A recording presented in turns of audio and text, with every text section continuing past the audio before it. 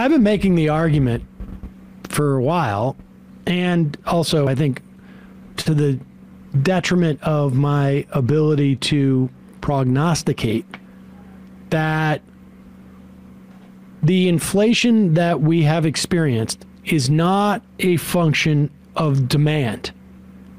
Generally, when we talk about inflation, we talk about an overheated economy where demand outstrips our capacity to produce.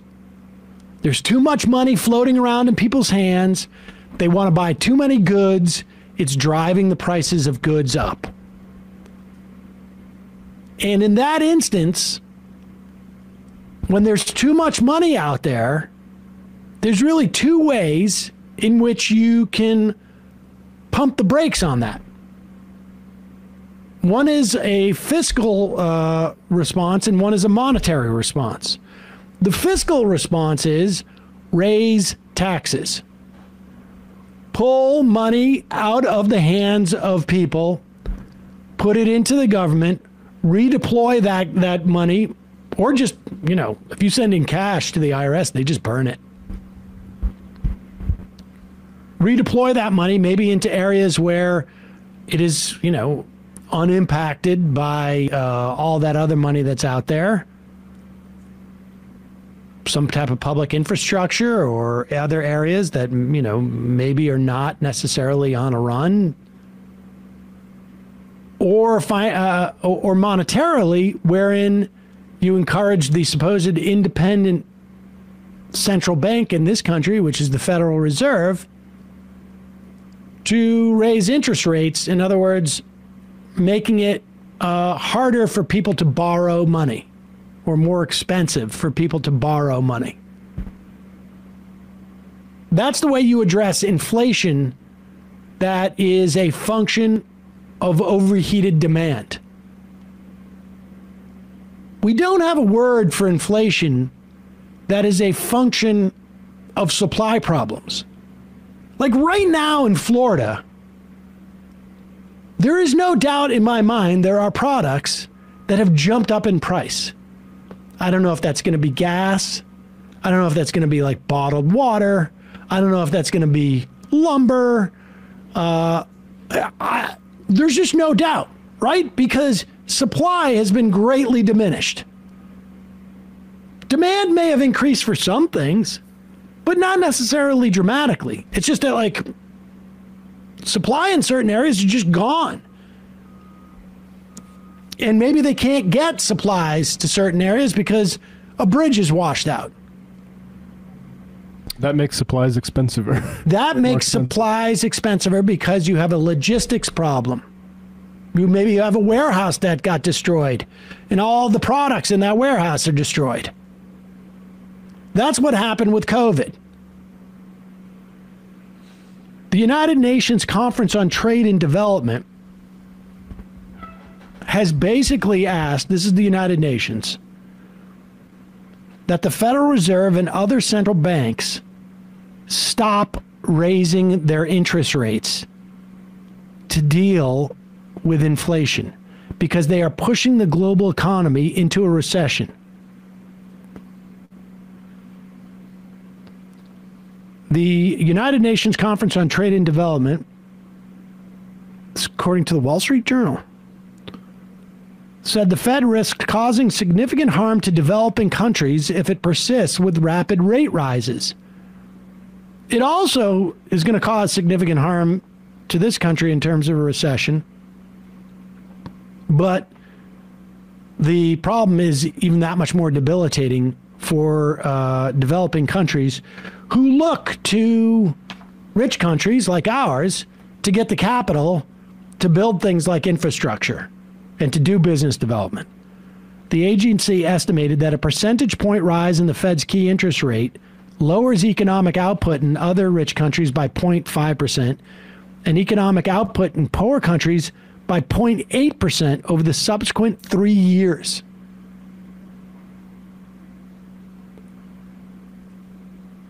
There's still time to step back from the edge of recession, says United Nations Conference on Trade and Development Secretary General Rebecca Greenspan.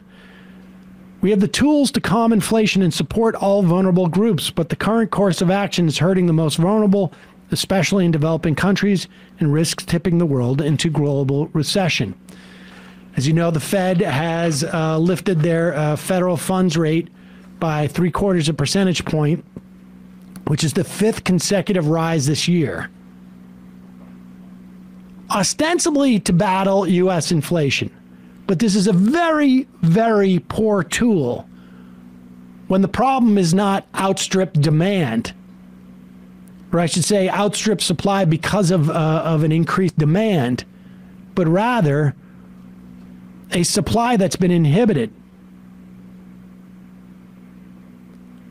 UNCTAD said rather than increase rates, which will do little to ease shortages of energy and food, policymakers should focus on measures that target price spikes directly, including price caps funded by one-off taxes on the unusually large profits being made by many major energy companies. You understand what they're saying here? And if you look at like what is really where it is, the prices that have really increased. I saw a graph of this recently. The prices that have really increased are with goods that are necessities, where basically there was no other option. This is what you're going to get. You need to buy it from here. Otherwise, you got nothing. This is what Richard Coleswright, head of the team in charge of the report, said in an interview. Do you try to solve supply-side problem with a demand-side solution? We think that's a very dangerous approach.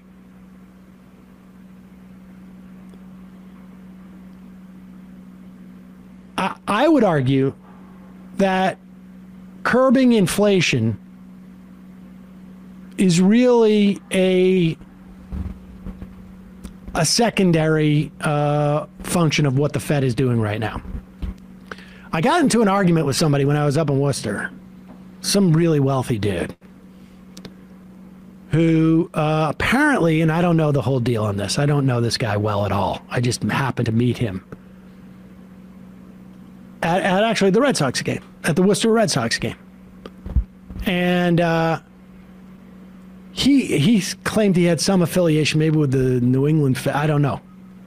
But he said the Fed has a dual mandate. They have to create jobs or get to as low unemployment as possible and also keep inflation in check. He was basically like talking to me like I didn't know what I was talking about.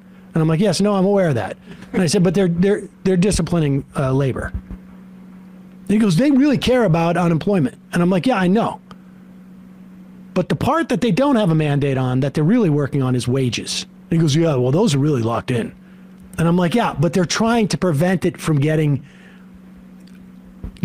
the labor too much power. And so it's not just a question of like, when they say they want to keep unemployment rate, and there was for a long time, we were told in this country, and it was as recently as 15 years ago, I'm convinced of it, maybe it was even 10, that the unemployment rate could not, and if you took an economics course 20 years ago, you were told the unemployment rate cannot go below 4% without disaster happening. Maybe it was even 6%, 5%. But they would never say exactly what the disaster was. The disaster turns out to be workers become empowered. They start striking. They demand higher wages. They enter into the marketplace with not as disadvantaged as capital. And that's what they're worried about. That's what they're concerned about. That's why we talked about yesterday, all this anxiety about not being able to get workers to return to the office or quiet quitting, and in addition to all the unionization stuff we see. This is the Fed disciplining labor. Make no mistake about it. UNCTAD noted that a July agreement between Russia and Ukraine enabling more than 1 million tons of grain trapped in Ukrainian silos to be exported via the Black Sea had helped lower world cereal prices by 1.4%. We are experiencing a supply inhibition, not an increase in demand. There may be some things that are a little bit mismatched still coming out of COVID, but less and less. So if inflation was a real problem in this country, the way to address it would be for our elected officials to impose price controls in areas where it was out of hand, and to argue to the American public, we need price controls here because they're making such huge profits. This is price gouging. This is the bodega looking around and saying, oh my God, there's been a hurricane here. I'm the only bodega that has bottles of water. It doesn't cost me any more to have these bottles of water. They're already here.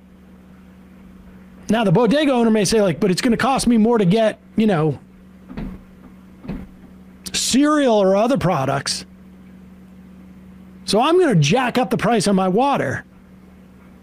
And then at the end of the month, he finds out, like, well, it turns out, like, I jacked up the price maybe $1 or $2 more than I needed to. And the inhibition on my profits, I thought that was going to come from having to pay for more for cereal or whatever it is, because the trucks are going to get here slow.